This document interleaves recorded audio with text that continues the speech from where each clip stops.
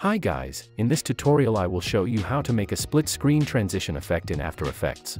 First of all, let's scroll to the moment from where you want the effect to start and then duplicate your first clip. Then right click on duplicated layer, go to time and select freeze frame. Make sure to cut the beginning of frozen layer and the ending as well. So now we have an actual video and a still image of our first clip. Let's rename that frozen layer to lower. We have to mask out lower part of our image. Grab a pen tool and let's mask the car in the foreground only.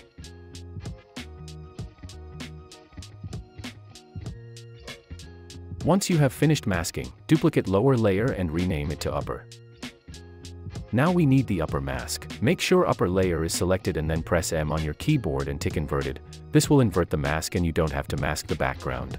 We have now two masks of the image. One is of a background and another one of the car and a foreground, and all we have to do now is, we should animate the layers. Scroll to beginning of upper layer and press P to open position and click on position stopwatch icon. Then select lower and hit P on your keyboard, then click on position stopwatch icon to create a keyframe. Scroll to the end of these two layers now and then move lower layer's position all the way down like in the video. Then select upper layer and move the position all the way up. Select all keyframes now and press F9 on your keyboard to ease them. Then go to Graph Editor and make a smooth curve like mine. Select your second clip now and make sure to move it below upper and lower layers and then drag it under these layers. Let's quickly check the animation now.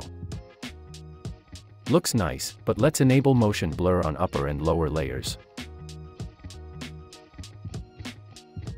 That looks way better. Lastly, we can add shake effect. I will skip that part cause I have already made a shake tutorials. Also, I have created 16 unique shake presets that you can get from the link in description. Check how it looks like with my shake preset.